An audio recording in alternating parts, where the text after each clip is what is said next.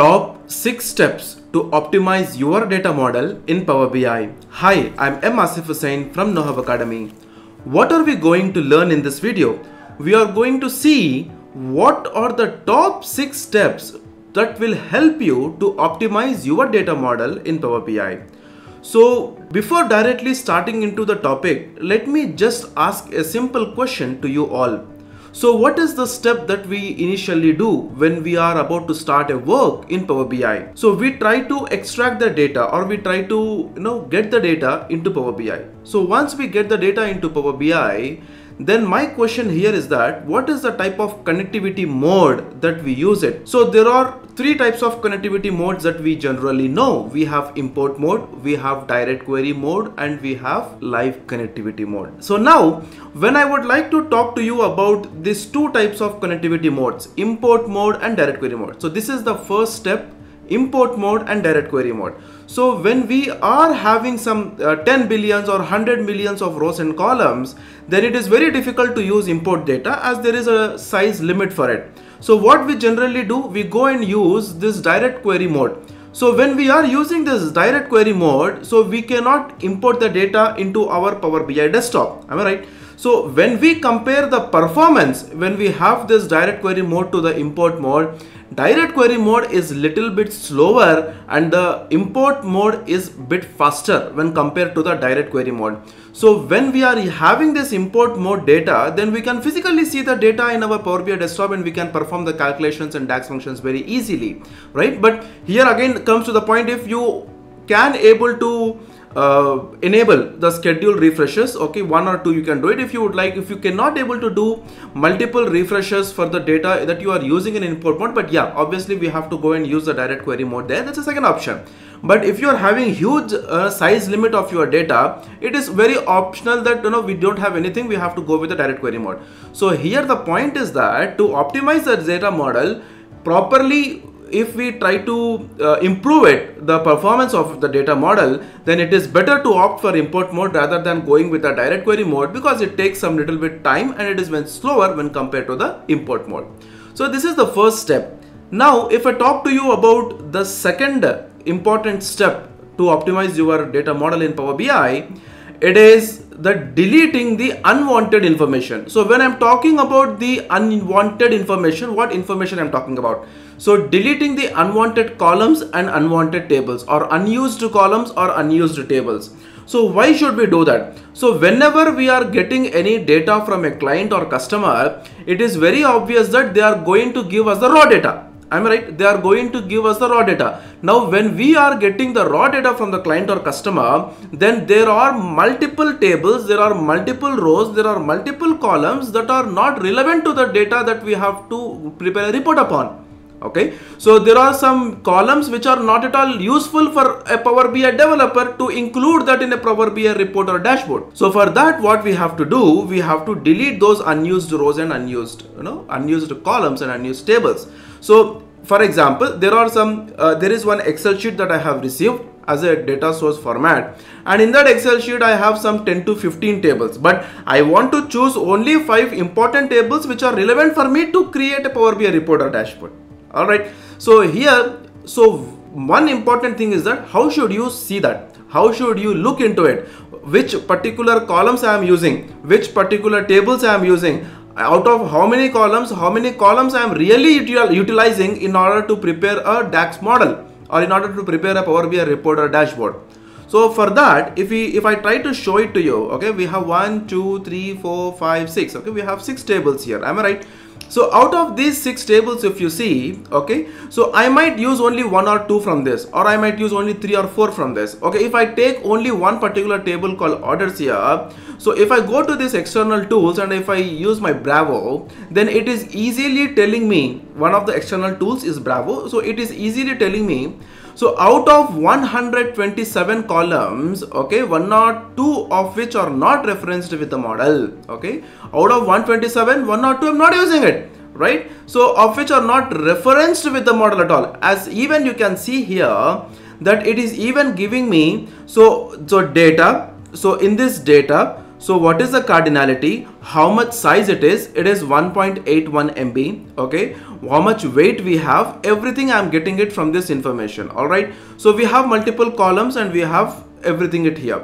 So now using this Bravo, we can easily understand that what is the size of my particular data, what is the how many number of columns I have, and how many am I not really using it from these many columns that are existing in my particular table. Okay, so this is this is the second step that we have to consider. Whichever are not required, yes, using a Power Query editor, yeah, you can happily remove it. You can happily remove those particular columns which are not required. Okay, so but we have to also make sure that those particular columns whichever I am removing should not be linked up with the subsequent columns, or else the data in the another column will also be removed from that. So that is the one thing that we have to understand.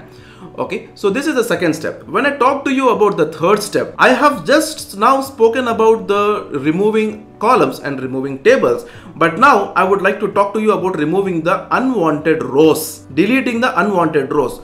For example, in this same particular table, if I would like to talk to you, then let me go to transform data. And in this transform data, let me show you how many number of rows I really have in my particular query. Okay, so if I take the orders, or if I take the table called query called data here, I have 999 plus rows. Okay, so it is showing me top 1000 rows. So if I would like to see what is the count of my rows, then if I see my count of rows, then I have 60,919 rows. 60,919 rows. So am I really using all these 60,919 rows? So if you feel that you are not using these many rows, yes, it is very obvious that you can remove those rows which you are not using it as part of your data model. So here, how to remove those particular rows? Yes, happily you can come back.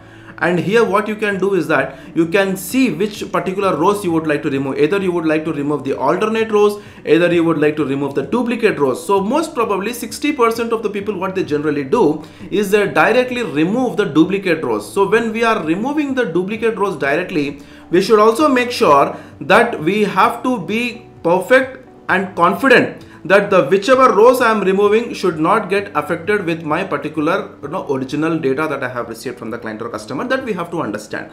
Okay, so this is the third step that we have to keep it on as a focus as part of a data model in Power BI.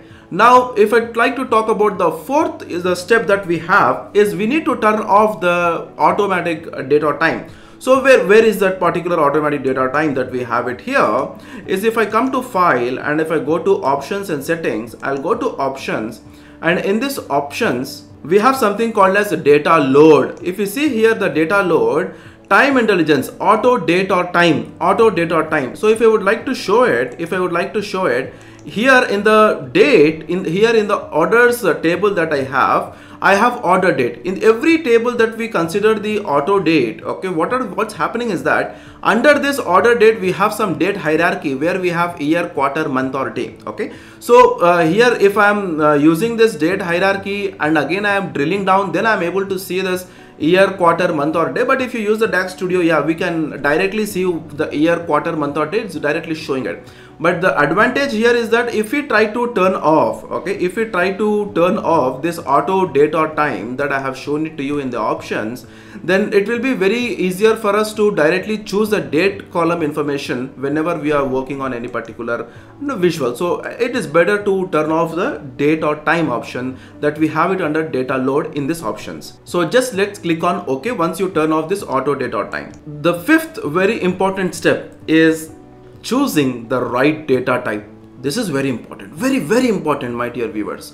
Data type. Okay, so when we are getting the data into our Power BI desktop, if we directly transform the data where we open up our Power Query editor, by default, by default we are going to get the data type of each column. As you can see here in the Power Query editor, okay, I'm getting the data types. Okay, it is a text data type. Am I right? So this is a decimal data type. This is a whole number data type. So whenever we are trying to work, so as soon as we land up into our data transformation part, it is very much important to choose and check the right data type do we really have for each column or not. Okay, so choosing the right data type is highly important. So if we try to change the data type, okay, for example, if I change this whole number data type into the text format, do you really think that it works? No, it will not work.